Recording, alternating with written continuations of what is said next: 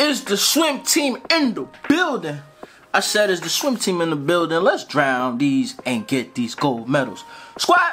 Alright, swim team, today's story, I'm gonna tell y'all how I accidentally became the plug in college. Immediately when I came out here, it amazed me how much people like to smoke. They like to smoke weed, they like to smoke cigarettes. Like, even now, you can't go to the club without coming back home smelling like just purity smoke. I actually hate that. I'm not gonna lie. But at the time, I wasn't into smoking like that, you feel me? I thought I was gonna be the next Roy Jones Jr. I figured if college didn't work, I was either gonna be a professional boxer or I was gonna join the Marines. What amazed me even more, right, was that you can just go someplace and like, dudes was literally just advertising that they had that gas.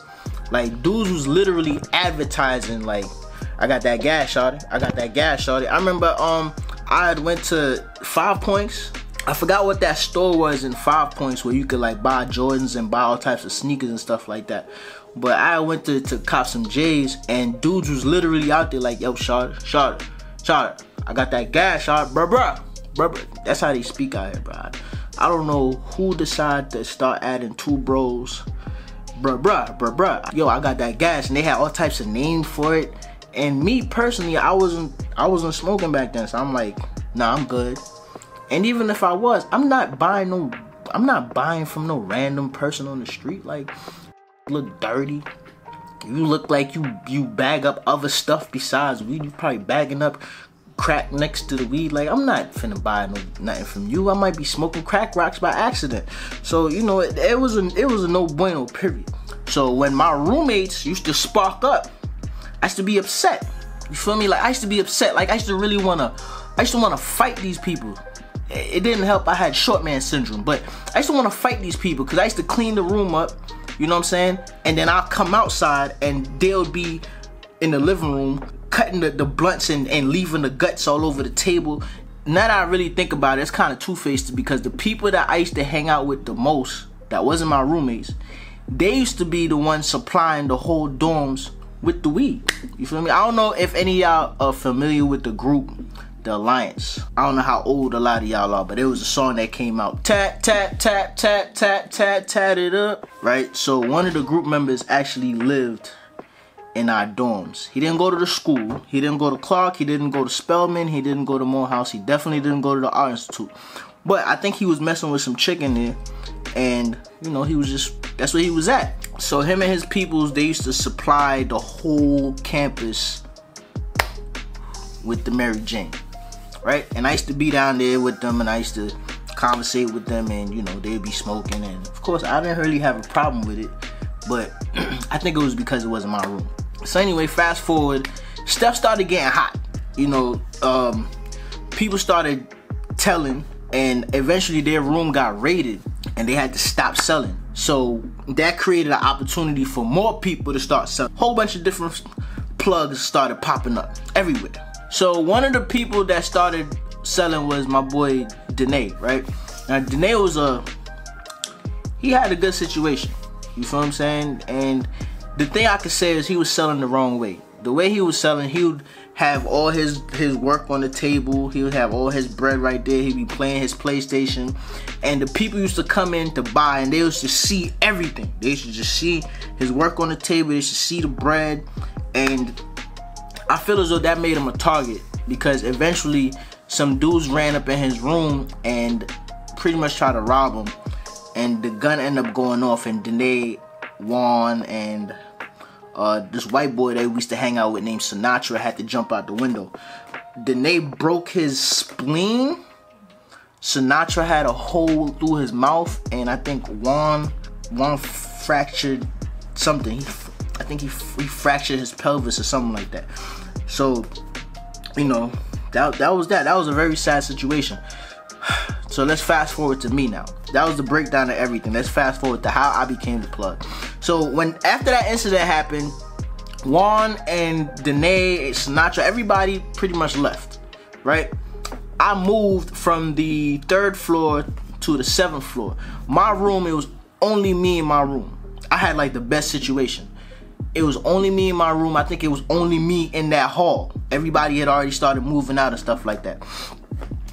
One day, me and my boy Eric, we was coming from the pool, and we got on the orange elevator, and I promise you, when the door opened on the orange elevator, it was a big ass Ziploc bag. The bag was this big. You see, my hand can't even fit on the camera, but the bag was literally this big, and it had a whole bunch of little dime bags in it.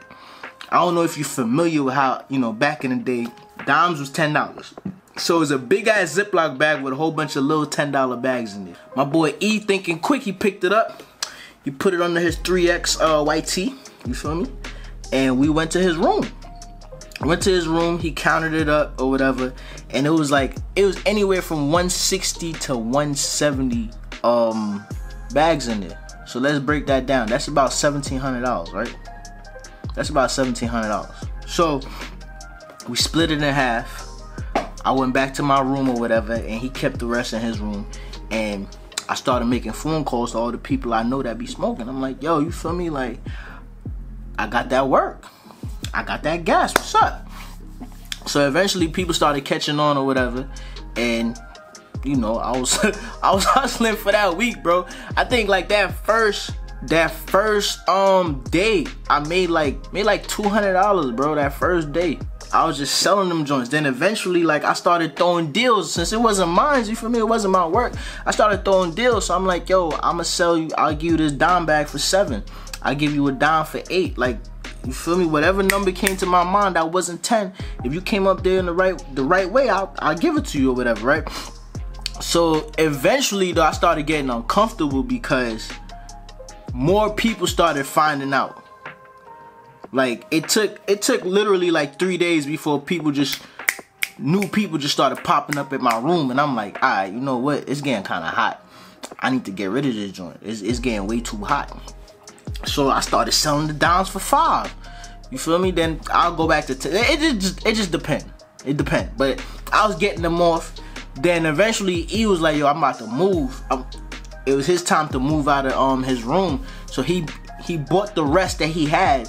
Son, I was the plug, bro. I was the only one selling weed during that time. The only one, son. By accident too. So I started getting them off.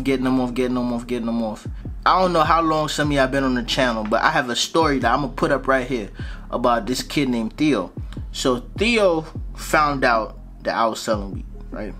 And Theo came to my room, bought the first time, came back the next day, bought again, and he was like my main customer, which was crazy.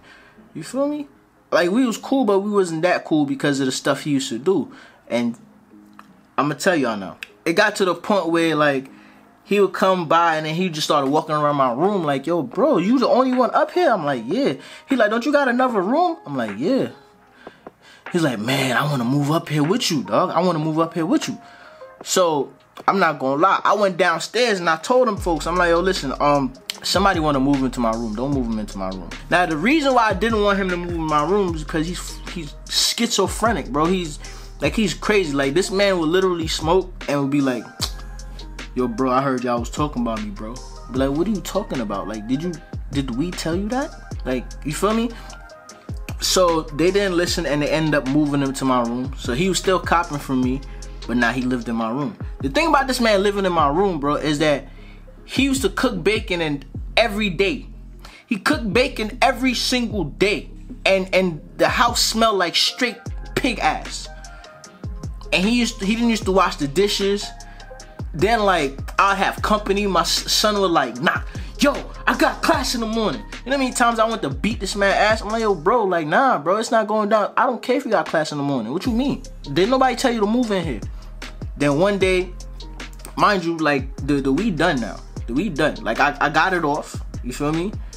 But now I have to deal with a freaking customer. A custy that was so in love with what I was selling, decided to bunk with me. I have to deal with his crazy ass now. You feel me? One day, I don't know what he was smoking on. It wasn't mine. It wasn't the stuff I was selling. This man texted me like, yo, bro, I heard y'all was plotting on me. I heard you was plotting on me, bro. So I'm like, yo, son, like, what are you talking about, son? Like, you're not a female. I'm not talking about you. I'm not plotting on you. Like, what are you really talking about? No response. went to sleep, wake up the next morning. I wake up to like this man just slamming doors and dropping shit on the floor or whatever. Then right before he left, he's like, yeah, keep going, keep going, keep going. You're gonna get poked up. You're gonna get poked the F up. You're gonna get poked the F up. Once I heard that, I went downstairs. I was like, yo, I told y'all not to move this man in my room. Y'all moved him in my room. And like, you feel me? So when stuff happened to him, it's gonna be on y'all hands. When stuff happened to him, it's gonna be on y'all hands. The dude was like, is that a threat? I'm like, nah, it's a promise. It's not a threat. And then I ended up like bumping into Theo up the hall. I'm like, yo, son, so what you talking about, son? Like, you talking about poking me up? What's up? You feel me? Like, you've been doing this for a minute. What's good? The thing about this man is he never wanted to fight. We used to have them X-Acto knives in school, so he used to want to pull the X-Acto knife out. Now, if you know what an X-Acto knife is, bro, think about it this way, right? I don't know if y'all ever seen what like cuts look like when dudes in jail get cut and it just open up. If you get cut with an X-Acto knife, it's just gonna open up. It's that sharp. So he didn't want to fight. You feel me? Like, he definitely didn't want to fight. And eventually I just moved out the room.